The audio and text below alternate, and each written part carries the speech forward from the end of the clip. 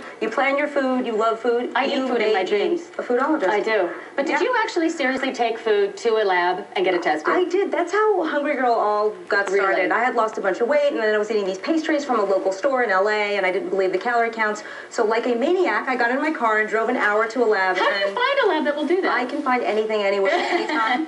I paid a lot of money out of my own pocket and found out that these pastries had twice as many calories as they were supposed to.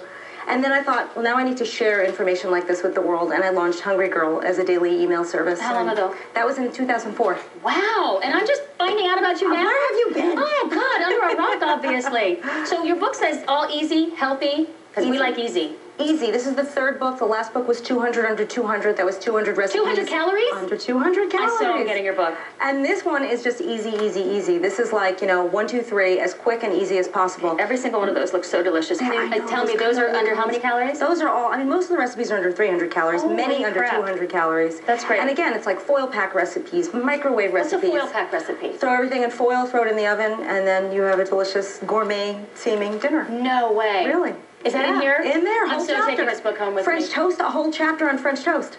Oh, my, well, Jenny Craig has some really great French toast, so I'm going to do the taste test then. Do the taste test. Try it. There's cannoli French toast. So you make recipes in the microwave, too? Yeah, now, I know that I've heard that cooking vegetables in the microwave is better than canned vegetables, correct? That's what they say, but they change their tune every 2 minutes. It's like boiling does this, but microwaving them is not bad. But my favorite thing to do in a microwave, because I love a hot breakfast, I love eggs, but I don't like cleaning pots and pans. What? So I make egg scrambles in a mug, and that's incredible. What? Egg beaters, Laughing Cow light cheese, vegetables. Is that in here? Yeah, it's all in there. I'm in heaven. Oh my God, that sounds so good. Now, what is this that you have in front of me just making my mouth salivate? This, VitaTops are one of my favorite things in the world. I don't know if you know them. Never heard of them. They're all natural. They are low in calories, high in fiber. High in fiber. That's important. Very, very important. The book has a whole section on couples, and one of my favorite couples is this little dessert duo. It's slow churned ice cream with a VitaTop. With this is ice cream in here? Ice cream. You should try it. I'm going to have one. Can I have one? You can. Well, wait, how much is the ice cream? The whole thing is under 200 calories, so it's a very small amount of ice cream. Oh my God. That's really good. These VitaTops Oh my God, that's really good. less than 200 calories. Oh my God. We should have brought napkins. No, because I'll just eat this all. Anybody? Anybody? No, seriously, have some. These are great. You know what else you can do? Do you know what a whoopie pie is?